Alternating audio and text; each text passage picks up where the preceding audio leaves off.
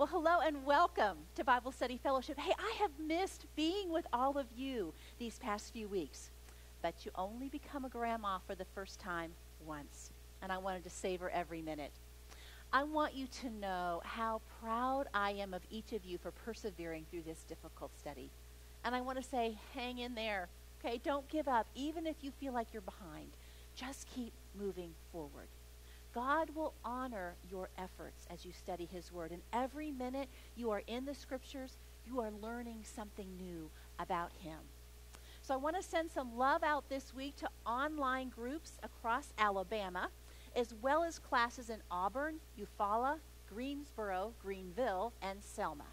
To East Tennessee Day Women online groups, as well as to classes in the Tennessee communities of Crossville, Tellico Village, Jasper, Sevierville, Red Bank, and Signal Mountain, and Georgia groups in Lookout Mountain, Atlanta Perimeter, Blue Ridge, Canton, Cumming, Rome, and Woodstock. We are so grateful for the privilege of studying with each of you. Well, we are halfway through now our flyover of some of the key themes in Isaiah, and we're going to be looking today at Isaiah 40 through 48. So if you will open your Bibles and apps, I'll pray and get started. Father God, you are sovereign over all things, including time. You know and control the future and are absolutely trustworthy to do everything you say you will do. Father, we stand amazed today that you are not only able to accomplish salvation for sinful people like us, but you're willing. Your heart is to save sinners. So Holy Spirit, please teach us today. Would you open our eyes to see and believe all that you want to teach us? We pray that you would accomplish your purposes in our hearts today. In Jesus' name, amen. Well, what are you afraid of today? What worries are stealing your peace? You know, whether we want to admit it or not, fear lurks in the fringes in all our hearts. We fear the social and political tensions in our nation, the decisions being made by our governments, the next natural disaster, the next pandemic. We fear what tomorrow will bring for our families or those that we love. We fear because we can't control our circumstances. We can't control the people around us or even our next heartbeat. We fear because deep down we wonder if God is truly in control and if we can trust him to do what is best. Now, for 39 chapters, Isaiah had prophesied God's just judgment on his generation. God had warned them. He'd urged them to repent and return to him, but they stubbornly refused. So Babylon would come as God's instrument to destroy Jerusalem and carry the survivors off to exile. Now, we need to understand that this exile was not divine neglect. God did not drop the ball. The exile was for Judah's good, to humble them and move them to a place of dependence on and trust in God. But I don't suppose it felt very good. Imagine being told that this is what was in store for you and your people. But as we open to chapter 40, Isaiah shifts gears and he looks 150 years into the future to speak comfort and assurance to the Judean exiles who are in Babylon. And what he says to them speaks to our fears today. God himself offers the only source of true hope and comfort. He longs to save sinners, whether then or now, and he has done what it takes to accomplish his salvation. I mean, not only is he willing to save us from sin and the mess that we've made of our lives, but he's able. My friends, God has a heart to save sinners. He can be trusted to do so. In these chapters today, he urges us to put our trust in him, the living, incomparable God who alone offers salvation. So we're going to look at this passage in two divisions. First of all, God is willing to save sinners. Chapter 40, verse 1 through chapter 42, verse 9, God is willing. And God is able to save sinners. Chapter 42, starting in verse 10, through chapter 48. God is able. Now, before we dig into these chapters, I want to clarify what I mean when I talk about salvation or being saved. In this life, salvation is from temporary things. You know, you saved me from having to walk the dog, or from having to take that phone call, or from doing something else that I really didn't want to do. Even if we were to literally save someone's life, all we are really doing is extending it for a while. That's human salvation. But God's salvation is different. God's salvation is unearned, undeserved, and unending. God makes a way for the guilty to be declared not guilty, saving people from the penalty of their sin. He makes a way for people who are enslaved by sin to be set free from the power sin has over us by giving us his Spirit. And he has made a way for believers to one day be free from the very presence of sin. God comes to his enemies, to people who don't want to be saved, and people who don't deserve to be saved, and to people who have no clue how desperate their condition really is. And he steps in and he offers them salvation. All other promises of salvation by other people or philosophies or products will fail. Only God can truly and completely save. And the amazing thing is, it is the desire of his heart to do so. But what if you, like the people of Judah, struggle to trust God's heart? I mean, what if the circumstances of your life today have caused you to doubt God's love and power? Take a look at chapter 40, verse 1. Comfort. Comfort my people, says your God. Speak tenderly to Jerusalem and proclaim to her that her hard service has been completed, that her sin has been paid for. God now speaks comfort to an exiled people who would be tempted to think they had been forgotten because of their sins. God wanted his people to know that despite the judgment Isaiah described, their identity as God's people would remain intact. Their sin had been paid for.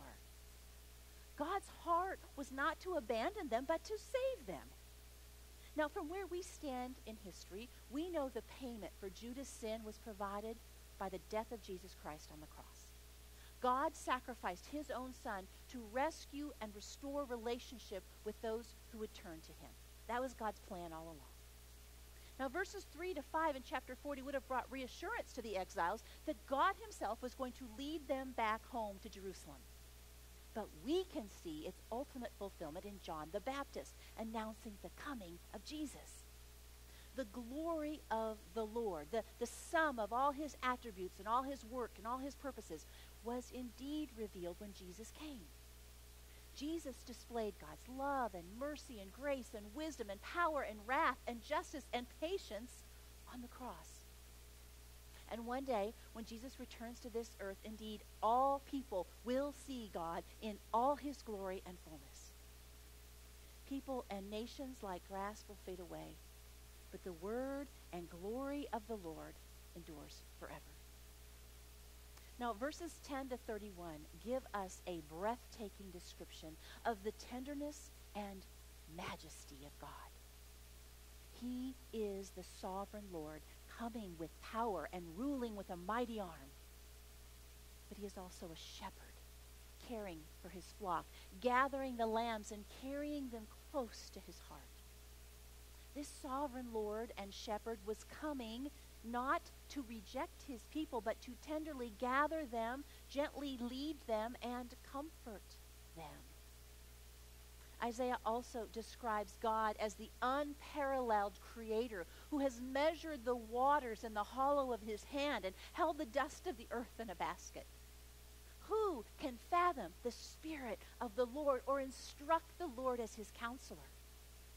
He sits enthroned above the circle of the earth, stretches out the heavens like a canopy, and reduces the rulers of this world to nothing.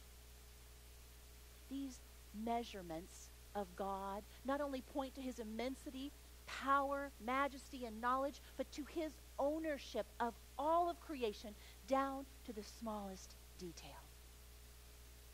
What image or idol can possibly compare to the Almighty Creator God? There is no one like him.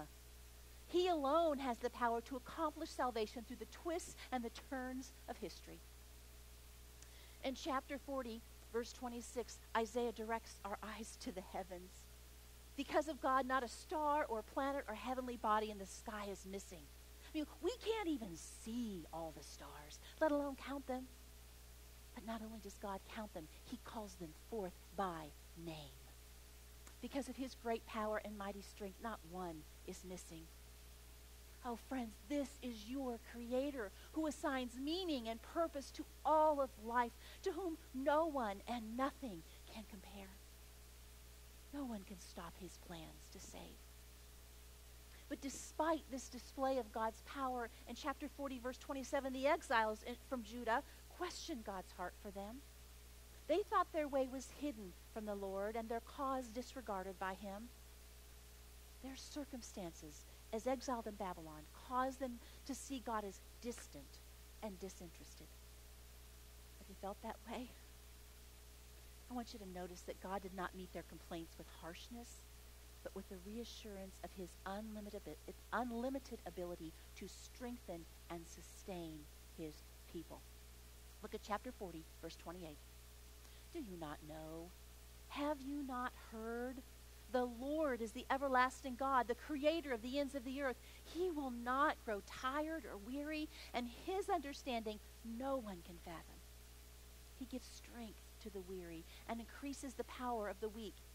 Even youths grow tired and weary, and young men stumble and fall, but those who hope in the Lord will renew their strength. I found out this week that the word that's translated hope or wait in verse 31 also means to bind together, to be joined, to meet, expect, be confident, trust, endure. So listen to verse 31 with those words. Those who are bound together with the Lord, joined with the Lord, who meet with the Lord, who confidently expect and trust and endure with the Lord, will renew their strength. You see, this verse isn't just about time passing, but about unity with God. It's about relationship. It's about knowing God well enough to trust his character. Those who live in relationship with God are strengthened by a God who never grows tired or weary. Because of God's enablement, the person in relationship with him will soar on wings like eagles. They will run and not grow weary. They will walk and not be faint. This is who God is. He moves toward his people in relationship to strengthen those who are worn out and powerless. He doesn't tell us to go figure it out on our own. When we are bound to him, he gives us strength and power. In chapter 41, God tells the nations that he is the one in control of their future. He speaks in verse 2 of stirring up one from the east. Now, this is Cyrus. We're going to read more about him in a little bit. While these events are more than 150 years in the future to Isaiah, God speaks of them as if they were already done. You see, God can speak this way because he owns the future, and he has secured the future as if it has already happened. God urged Judah in chapter 41, verses 8 to 20, to remember who I am. Do not fear, I am with you. Do not be dismayed, for I am your God. I will strengthen you and help you. I will uphold you with my righteous right hand. And what an encouragement this would have been as these exiles are considering this long journey back to Jerusalem. God was going to hold their hands. God would help them. God would answer them and not forsake them, so that, according to verse 20, all people would see and know and consider and understand that the hand of the Lord had done this. You see, God is sovereign over all the nations. He didn't just offer salvation to Israel. He offers salvation to the world. God called the nations in Isaiah 41:21 to present their cases for their own idols. And while they were busy nailing those idols down to be sure they didn't fall over, God in power was unfolding his salvation plan. I mean, the idols couldn't recall the past or predict the future. They were, according to 41:29, false and amounted to nothing. They were wind and confusion. Now, chapter 42, verses 1 to 9, is the first of 4 servant songs found in Isaiah. And these describe a servant that God was sending. Each song has a specific focus, and together they paint a picture of the Messiah who was coming to save. Now, we'll look at the remaining 3 songs next week. God sometimes calls the nation of Israel his servant. But this song describes an individual who will perfectly accomplish what Israel failed to do. Look at chapter 42, verse 1. Here is my servant whom I uphold, my chosen one in whom I delight. I will put my spirit on him, and he will bring justice to the nations. He will not shout or cry out or raise his voice in the streets. A bruised reed he will not break, and a smoldering wick he will not snuff out. In faithfulness he will bring forth justice. He will not falter or be discouraged till he establishes justice on earth. In his teaching the islands will put their hope. Now these same verses are quoted in Matthew chapter 12, verses 17 to 21 as fulfilled by Jesus Christ. And note that when God speaks about this servant, it's as if God is speaking about himself. This servant is an unparalleled, unrivaled person. He is unlike all others. 42:5 says, this is what the Lord says, the creator of the heavens, who stretches them out, who spread out the earth with all that springs from it, who gives breath to its people and life to all who walk on it. I, the Lord, have called you in righteousness. So while God starts out by talking about this servant, he shifts to say, I, the Lord, have called you in righteousness. I will take hold of your hand. I will keep you and will make you to be a covenant for the people and a light for the Gentiles, to open eyes that are blind and free captives from prison, and to release from the dungeon those who sit in darkness. I am the Lord. That is my name, and I will not yield my glory or praise to another. God is promising a servant like no other to a rebellious people.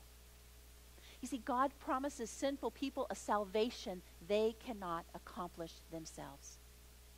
And as we read these servant songs, understanding what we know about the rest of Scripture, we see that they can only be talking about Jesus. Now, God understands that we can't trust someone we don't know. So in these chapters, he has revealed himself in all his tenderness and power and love and majesty and wisdom and beauty. Who can even remotely be compared to God? I mean, the gap between God and all created things is infinite. His power and knowledge dwarf anything we humans could muster. God reminded the remnant of Judah, and he reminds us of these things because he perfectly understands our weariness and our fears. God alone controls this world and our circumstances and ensures that all who come to Jesus for salvation will indeed be saved. And that brings us to our first truth. God willingly pursues and saves sinners. God willingly pursues and saves sinners. How does seeing God's heart in this passage change your perspective of who he is? How has a wrong understanding of God's character caused you to mistrust him? How does seeing him for who he reveals himself to be comfort you and quiet your fears? You know, no matter how long we study God's word, we will never grasp the depths of all God is. There is always more to learn about our gracious, compassionate, loving, wise, eternal, just, and unchanging God. God is not only sovereign over every detail of our lives, but his heart is to save sinners like you and me. What a comfort that brings. Now, Isaiah has shown us that God has a heart to save sinners. And not only is he willing, but in our second division, we also see that God is able to accomplish salvation. Picking up in Isaiah 42:10, God invites the whole earth to praise him as he advances like a warrior and prevails over his enemies to rescue his people. God's people had refused to listen and trust God, so he sent them into exile. But he wasn't done with them. Listen to what he says in Isaiah 43, verse 1. But now, this is what the Lord says. He who created you, Jacob, he who formed you, Israel, do not fear, for I have redeemed you. I have summoned you by name. You are mine. When you pass through the waters, I will be with you. When you pass through the rivers, they will not sweep over you. When you walk through the fire, you will not be burned. The flames will not set you ablaze. For I am the Lord your God, the Holy One of Israel, your Savior. God goes on to reveal that because of his persistent love for his people, no redemption price would be too high to pay. Because of his heart to save sinners, God gathers people from the ends of the earth for his glory. Not because of who they are, but because of who he is. God's salvation is about his glory, not our goodness. Look at verse 10 of chapter 43. You are my witnesses, declares the Lord, and my servant whom I have chosen, so that you may know and believe me and understand that I am he. Before me no God was formed, nor will there be one after me. I, even I, am the Lord, and apart from me there is no Savior. Despite the failings of Israel and their own blindness, they were going to be the living evidence of God's heart to save sinners. God would pour out his Spirit on their offspring, and they would be a witness to the nations. God had done great things for Israel in the past, but now he was doing a new thing. In fact, the salvation he would work among all nations through Jesus Christ would be so great that all he had done in the past would just shrink in comparison. God would blot out and sweep away Israel's sins for the sake of his praise and glory. Now I want to ask you, can your idols do that? Can they take away your sin? Can they give you eternal life? No. The person behind salvation is the Lord, the maker of all things, who stretches out the heavens and overthrows the learning of the wise. Knowing who God is and all he has done makes the worshiping of idols seem almost comical, doesn't it? I mean, why would anyone think that an inanimate object could see, understand, help, or save them? And we can laugh at the thought of bowing down to a piece of wood, half of which was used for fuel.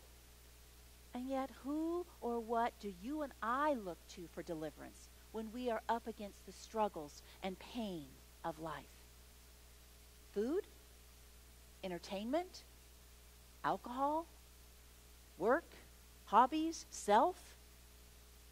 The truth is that each of us is compelled on some level to continuously pursue something or someone apart from God to find relief. What idol could look 150 years into the future and call a king yet to be born to accomplish its purposes? Only God could do such a thing. In Isaiah 44:28, God says of Cyrus, "He is my shepherd and will accomplish all that I please." In 45:13, God declares that Cyrus would rebuild God's city and set God's exiles free. And friends, everything God said Cyrus would do, God fulfilled. God did this, according to chapter 45:6, so that from the rising of the sun to the place of its setting, people may know that there is none beside me. I am the Lord, and there is no other. So what is the right response to such a God? God tells us in 45:22. He says, "Turn to me and be saved, all you ends of the earth, for I am God, and there is no other."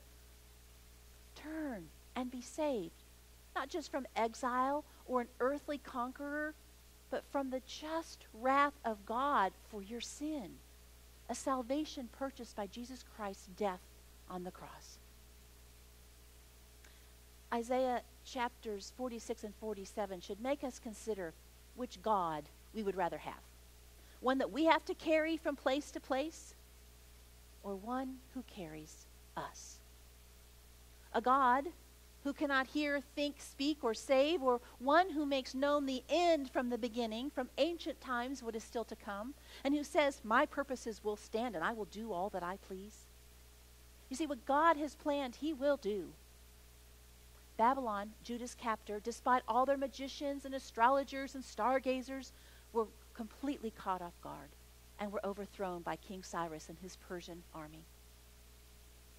In chapter 48, God reminds Judah that he announced all these things before they happened, so they would know it wasn't their idols who rescued them, but God himself.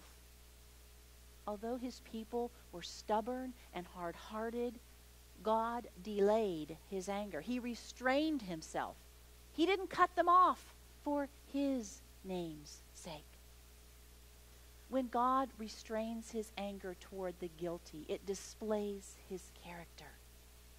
He's a God who seeks opportunities for forgiveness, not for Judah's sake or our sake, but to show the world what kind of God he is. He is a God who not only is willing to forgive sinners, but who has made a way to cover our sins.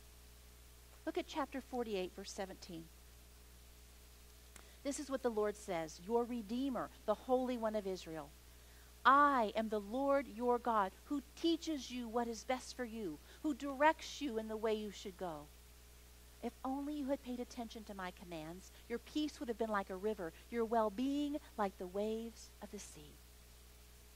God promises peace and guidance and provision for his children, but it's different for the wicked.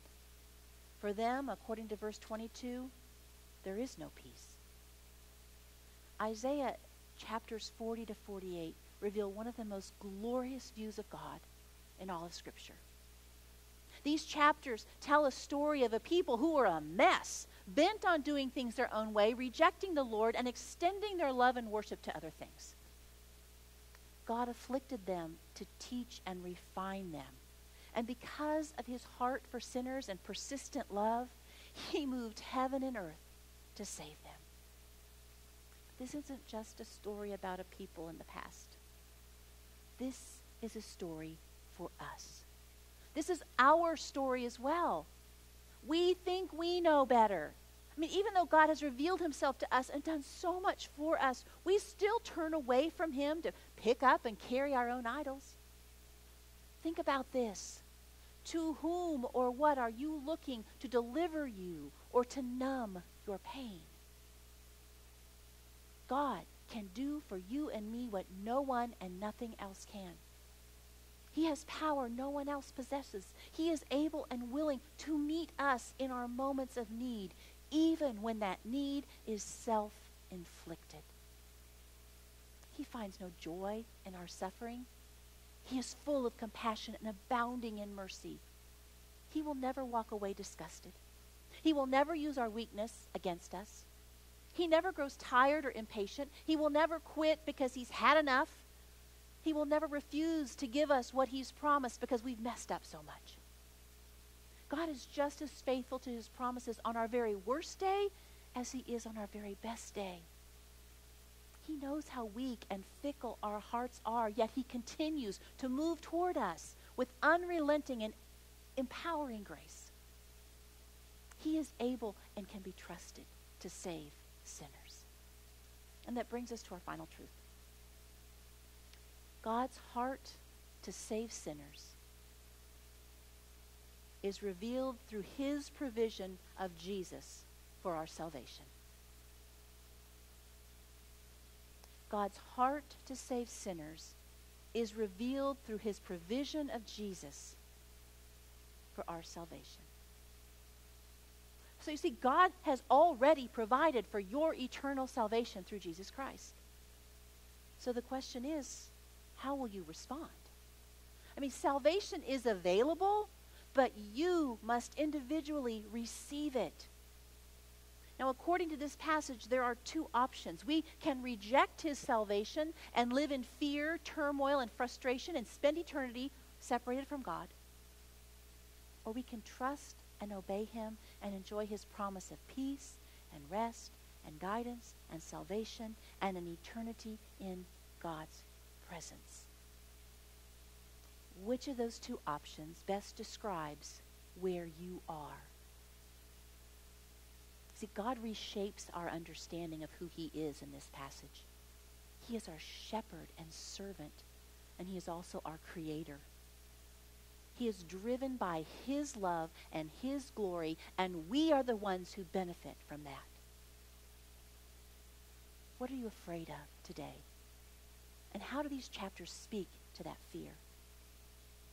One commentator said, if you look at God through your circumstances, he will seem small and very far away. But if by faith you look at your circumstances through God, he will draw very near and reveal his greatness to you. Through Isaiah, God assures us we can trust his heart. He who formed us in the womb, he who upholds us, sustains us, carries us, and rescues us, he is the one who has made salvation possible and who willingly holds it out to sinners. To those who receive that salvation, he says, I am God and there is no one like me. Don't be afraid. Let's pray. Father God, these passages leave us humbled and in awe of your power and sovereignty. How grateful we are that all things truly are under your control and that nothing escapes you or surprises you. Help us to keep a right perspective of who you are and what you have already done for us so that our fears are diminished and our faith and trust in you grows. Thank you that although Isaiah is speaking to these Judean exiles in the passage, his words echo through the centuries to resonate in our hearts as well. We are so grateful for your love. And we, Father, love you too.